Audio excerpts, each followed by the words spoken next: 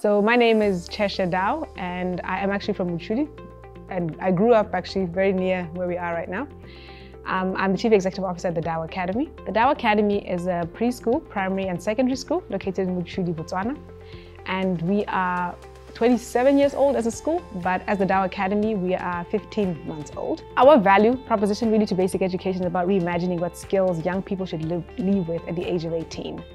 So beginning last year, we introduced a variety of programs that gives children of different ages an opportunity to learn through hands-on practical application to discover who they are, to discover their interests, and to actually have an effect on the world. Our board chair happened to be at a meeting at BITC, and that's when she really began to appreciate what was possible if we were to work with BITC.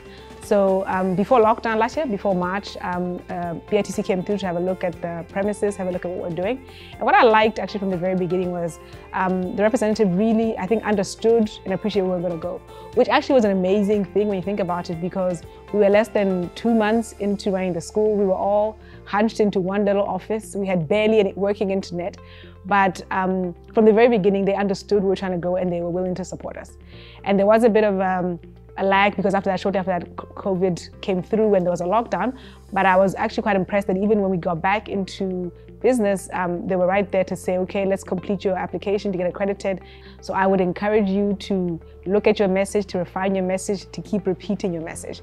Because in that repetition, in that constant dialogue, you really refine what it is that you're going to do, and it becomes crisp and clear. And in fact, it even helps you even to think through what you thought was the best route may not be the best route from the very beginning.